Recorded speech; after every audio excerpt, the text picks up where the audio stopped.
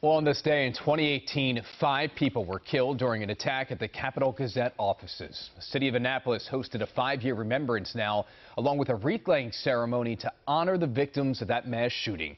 Alex Glaze has more from Annapolis tonight. 5 years ago, a gunman forced his way into the Capital Gazette's office and killed 5 staffers. It's the largest mass shooting against journalists in the nation's history.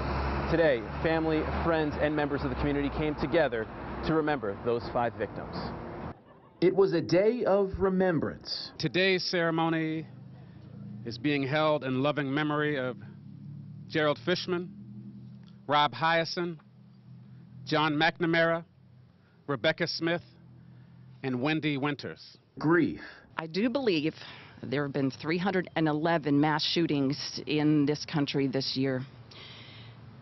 It's awfully hard to stay hopeful, but I'm begging you all to try. 5 years after a gunman killed 5 Capital Gazette workers in the newspaper's offices, members of the Annapolis community gathered at a memorial dedicated to those 5 journalists for a wreath-laying ceremony. I can't imagine that pain, but all we can do is just show some love from the city of Annapolis. Love is one of the things that has helped Maria Hyacin. Strength, love, patience, and time do make things better.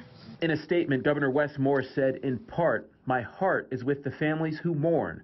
No words or tribute can ease the immeasurable loss they've endured." I use them as something that helps, when I'm having a hard time. I try to think that they would want me to have the best life I can. They all loved us. We were like a big family in there. In Annapolis, Alex Glaze, WJZ. And in 2021, the convicted gunman was sentenced to 5 life terms in prison without the possibility of parole, and a 6th life term for attempted murder, and hundreds of more years on gun and assault charges.